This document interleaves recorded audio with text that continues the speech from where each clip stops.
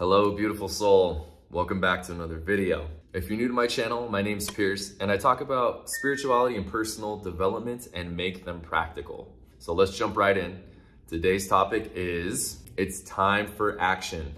This is your first step. I wrote down a few things about who this message is for, and then during or while I was writing who this message was for, I also kind of had a channeled moment and channeled a written message. So I'm gonna go ahead and read what I wrote down and we'll take it from there. So this message is for you if you've been in a period of isolation, you've been in a period of planning, you've been in a period of rest. You've probably felt exhausted lately. Some days you probably don't even want to get out of bed, you just want to lie around, maybe you have been sleeping all day. You've wanted to get started, but simply haven't had the energy to. And the more you've tried to do things, the more difficult it was and the more exhausted you became. This message is also for you if you've been eager and excited to get started on something, but haven't known exactly what to do. But you know, you can feel that a change needs to come. Maybe your outside external circumstances are just pushing you to the edge. You can't take your workplace anymore, your work environment, the people that you're around, and you just feel that something's got to give. You can't do this anymore. You just don't know what. This message is also for you if you have been working on your vision. You do know what you want and you've been taking action and you've been consistently working on things and have been stuck recently, or things haven't been moving, or you really haven't known what to do. This is all going to be the same message for these groups of people. If this is one of you, then this is definitely why you're here. The next part I wrote down, I just kind of had this moment where I just started writing, and what came through to me after my meditation and kind of sitting down is Spirit wanted me to share this direct message with you. The rest period is over. It's time to begin the next step and bring your dreams to reality. Your mission is important for the collective, and it's time to bring forth your gifts from a heart-centered place. Although you are shifting or have shifted into 5D consciousness, you're still in a 3D physical reality. Therefore, in order to fulfill your divine life purpose and soul mission and share your gifts, you must take physical action to make manifest on the physical plane and materialize your vision into existence, into reality. You're not supposed to know all of the steps or even know exactly what the end product will be. Your job right now is to simply begin by taking the first step and answer the calling in your heart and soul. As you begin and take the first step, all of the right people, the resources, the connections, the opportunities, and the subsequent steps and actions will reveal themselves. So that's what came through when I was writing. And then the quote that came through immediately right after is by an older author.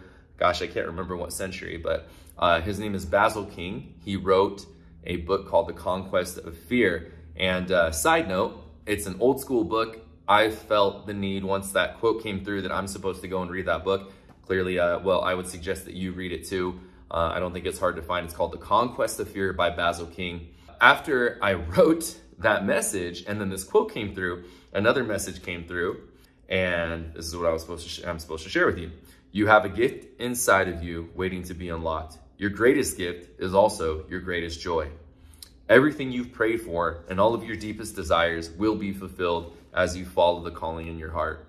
Your happiest, healthiest, most loving and fulfilled life is on the other side of you unlocking and sharing your gift. You know that you have a special gift and a special talent, a calling in your heart that's always been there. Something deep inside of your soul that you cannot seem to get away from, that throughout your life, you've had many hints and breadcrumbs, you've had many confirmations, synchronicities, chance experiences that kind of go, hey, you're supposed to do this. Hey, you're supposed to do this.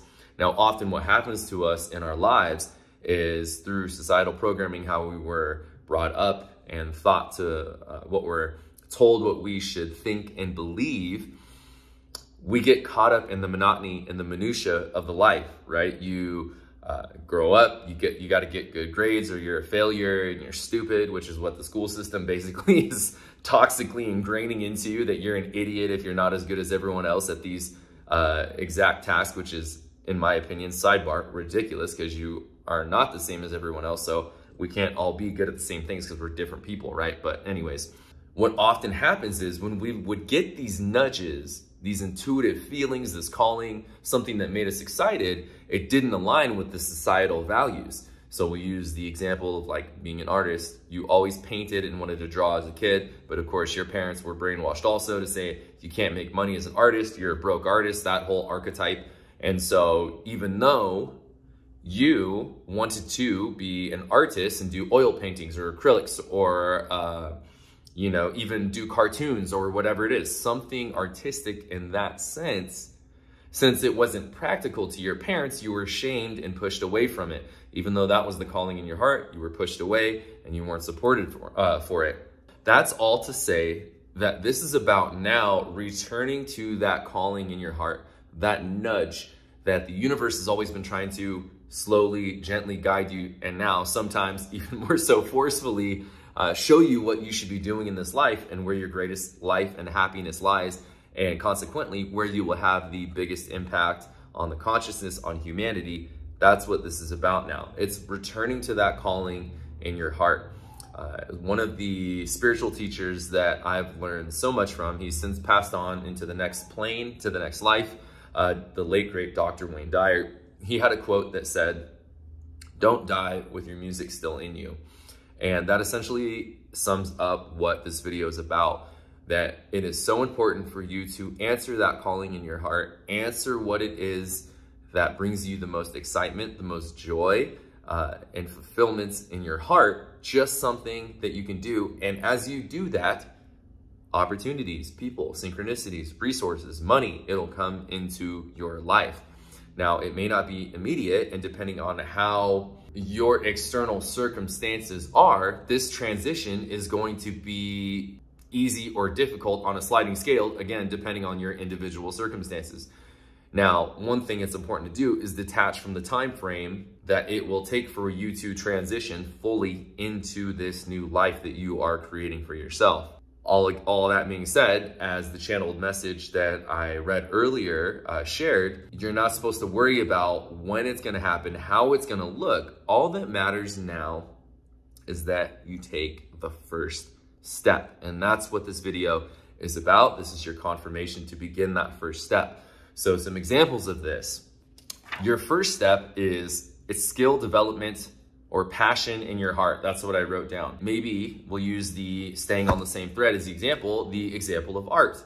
You've always wanted and were naturally good at art, but you haven't practiced in 25, 30 years because your parents shamed you and said, that's stupid, you can't make any money, which is pretty ridiculous because if you look at art collectors, it's pretty crazy how much people will pay for art because it's a valued creation from the source that somebody had the courage to go ahead and create, and now they're, you know, infinitely materially wealthy because they followed the calling in their heart. So that's the same for you. Maybe you have an idea for some new fitness device. You're supposed to go and you're supposed to build that because there are people out there that need that gift. Maybe you're an inventor in general and you've always liked making things and thinking outside the box.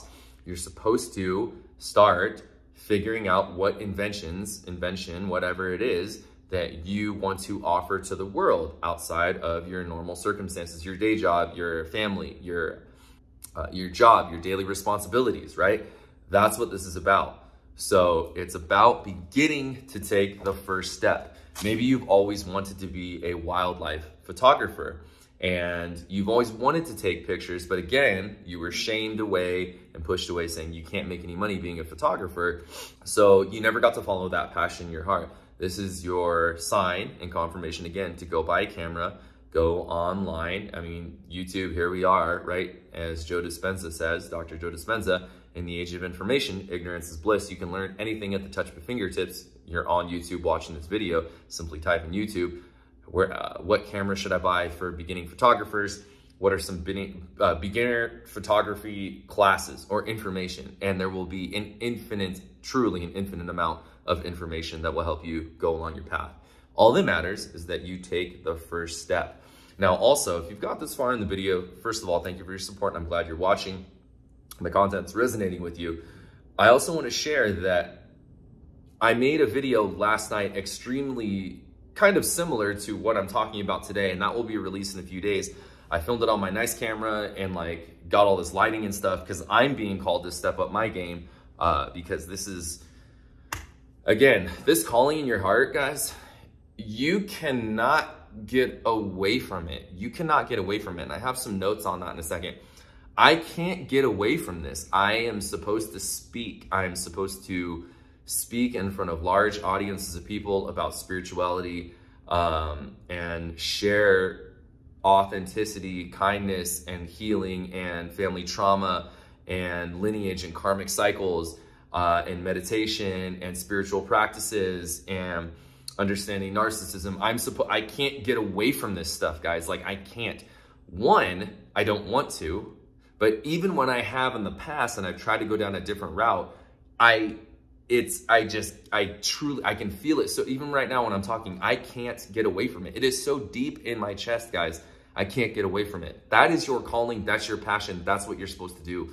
You can't get away from it. It's something you've always wanted to do and maybe it isn't something you haven't wanted always to do, but it's something that you know brings you joy, because I do also enjoy doing this. So returning back to the notes, so we stay on task here.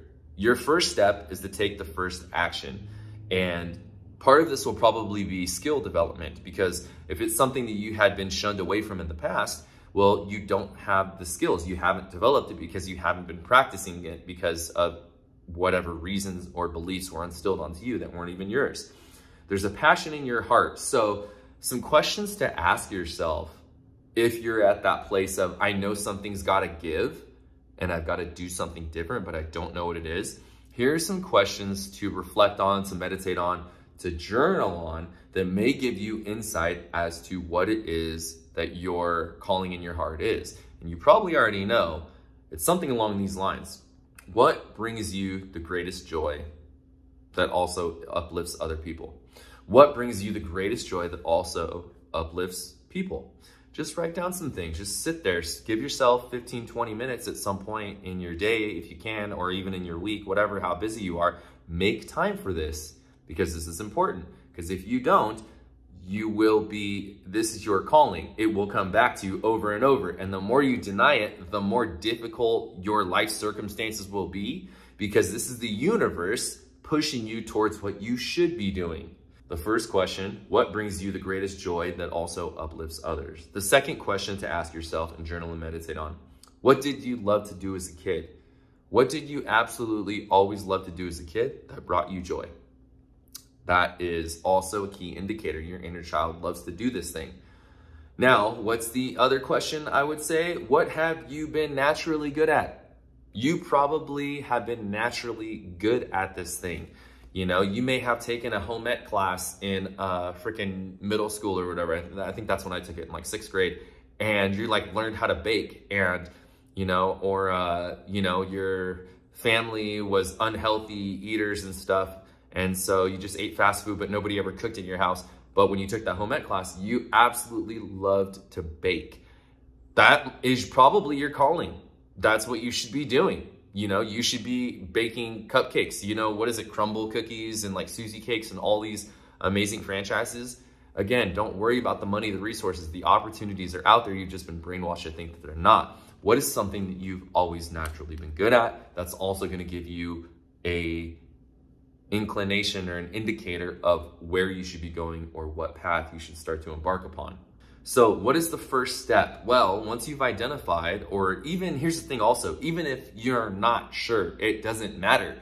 If you think it might be baking, or you think it might be music, or you've wanted to do this, just start taking the first step, because you'll know after starting that activity, that thing, whether this is it or not. You'll know right away. You'll either be like, yeah, I'm enjoying this. Oh my God, I always knew it. Here I am, had my first piano lesson. I'm in love with it.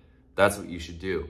Or you're gonna be like, this isn't for me. I thought it was, but it's not. That's okay. All that matters is that you take the first step, because you may take a piano lesson, decide you don't like piano, but you may have a discussion with your piano teacher that leads you to baking. And then baking is your passion, but you didn't really know it, but they helped you reveal it. You see what I'm saying? This is how the universe will lead you. It's synchronicities. It's trying to guide you to where you should be going and what your happiest, most fulfilling, abundant life is. This is where you will have the biggest impact on humanity. This is what will bring in the most wealth and health and abundance and fulfillment into your life. This is it. This is the path. So read books, take a course, take a class, interview someone who is already doing the thing that you want to do, and you will get a lot of information and also find out if that's something you want to do or not. Find a mentor. Find someone, again, who is an expert or already doing it the way you want to do it. Find and follow in the footsteps of the people that are doing what you want to do. Most importantly, follow your intuition, your inclination, that whisper, that quiet whisper of your soul that's saying, go here, go do that. Follow your intuition, or this isn't it. Okay, follow your intuition. Listen to that, okay? More than anything. So if you've been on this is also, the last thing I wrote down was, if you've been on the path that you thought was the path and you're unsure now, that's okay. There's two things with that. Doubts may be kicking in and you may say, nothing's happening. I've been doing it. I've been like doing all the things and nothing is growing. So reevaluate if this is the path, or reflect and say, okay, or is this the challenge? Does this mean I'm super close to having a breakthrough moment because nothing is happening and I'm about to blow up and have my moment where I jump over the hill and everything breaks wide open and I just need to keep persevering? That's for you to decide. That will depend on your individual situation. This is where self-awareness and intuition are key, and reflection and meditation, giving yourself time and space to sort through what is true for you in your heart and your mind. Heart, brain, coherence, they're connected. Got to have them both working together. So if you've been on the path, and nothing's working, it may be time, or if not, whatever, just reevaluate if this is the right path. It should be a path of joy. That'll be a key indicator. So maybe you're overcoming challenges and nothing is working and nothing is happening, but this is something that really brings you joy in your heart. You are dang right on the right path. Continue to go. That just means you're about to have a breakthrough and you're in that period of preparation and test right now before you have your breakthrough moment. So if it's a challenge, yes, of course, there will be challenges. It's supposed to be challenging. However, it should not be draining. So a personal example that I thought I would share was, part of my path now is to hone my diction, my syntax, my public speaking skills, my ability to connect and deliver with an individual and an audience. And I'm also supposed to learn the marketing aspect of it, the technical aspect of it, video editing, camera work, ISO, aperture, all these things. So the thing is, I'm supposed to learn now technical skills about marketing, technical skills and knowledge about camera work, about lighting, about shadows, about setup. Now, this is something I'm supposed to learn. This is a challenge. However, here's the difference. I'm excited to learn this stuff. I'm excited to learn this stuff. Part of my business will also be, of course, accounting and bookkeeping. I'm not excited at all about learning that stuff. So that's something I have to learn. That's a challenge, but I'm not excited about it. So that's something I will hire someone else to do. But the point I'm making is, the skills you learn, you will be excited about it. You will look forward to it. You'll say, cool, this is part of the process. And you will see it as that, as you leveling your game up, you stepping it up, you learning other skill sets that have to do with it. The whole point of this is that it's supposed to be exciting. It's supposed to be joyful. You will be in the flow. When I speak and I'm on camera, I'm not sitting here like, oh crap, what's going on? Oh my gosh, I'm like freaking out. No, this comes natural to me. I love sharing what's in my heart and what comes through me with you, because hopefully it's adding value to your life, opening you up to a different perspective, maybe a book or a resource or something that will help you improve your life. That's what I'm here for. That's my purpose. That's my calling. Part of this, again, is technical knowledge, but even learning that technical knowledge, to what end am I learning that technical knowledge? It's so I can expand my reach and my voice to help more people. I'm looking forward to learning this stuff because it's in alignment with me fulfilling my purpose, which is helping people live better lives. And that's really all it is for me.